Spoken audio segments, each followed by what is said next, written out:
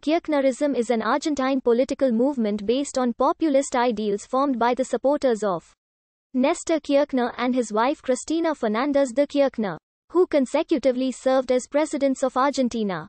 Although considered a branch of Peronism, it is opposed by factions of Peronists and generally considered to fall into the category of left-wing populism. Although originally a faction in the Justicialist Party, Kirchnerism later received support from other smaller Argentine political parties while the anti-Kirchnerist factions, those opposing Kirchnerism, are similarly labeled with the expression anti-K. Both Kirchner and Fernández come from the left wing of Peronism and both began their political careers as members of the Peronist youth. Many of the Kirchner's closest allies belong to the Peronist left. Anti-Kirchnerists often criticize this ideological background with the term Satontista, suggesting that Kirchnerism is overly influenced by the populist struggle of the 1970s.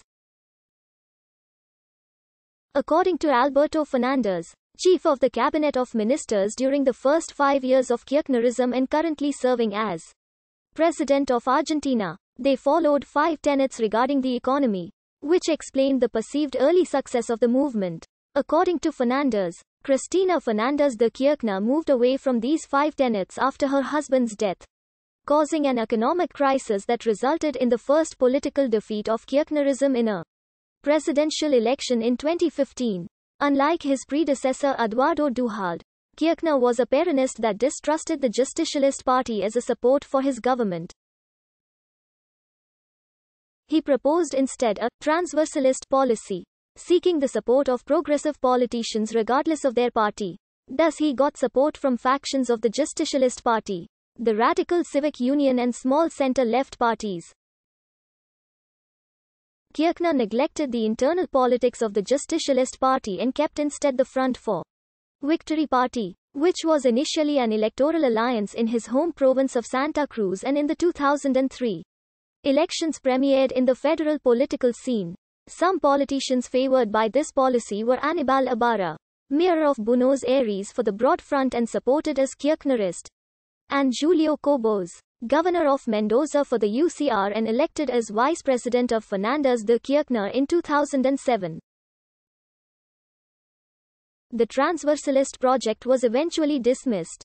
Kirchner took control of the Justicialist Party and some radicals slowly returned to the anti-K faction of their party.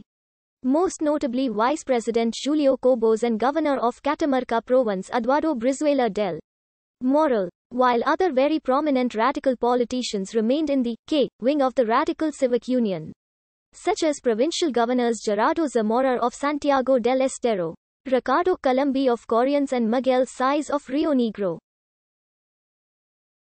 Kirchnerism has encountered opposition from various sectors of Argentine society, which tend to criticize its personalism.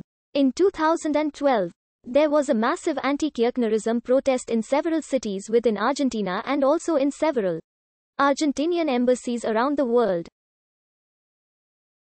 It became known as A10. In 2015, when foreign policy was discussing corruption in Latin America, it was stated that the viceroys of the colonial era set the pattern. They centralized power and bought the loyalty of local interest groups. Caudillos, dictators and elected presidents continued the tradition of personalizing power. Venezuela's Chavismo and the Kirchnerismo of Ms. Fernández are among today's manifestations. In an editorial published in October 2015, The Economist expressed the following view about the situation in Argentina. Argentina needs change. As Ms. Fernández slips out of office, the economy is starting to crumble. Currency controls and trade restrictions are choking productivity.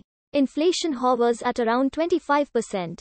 Argentina cannot seek external financing until it ends its standoff with creditors who rejected a debt restructuring plan. Unless the new president quickly reverses Ms. Fernández's populist policies, a crisis is inevitable.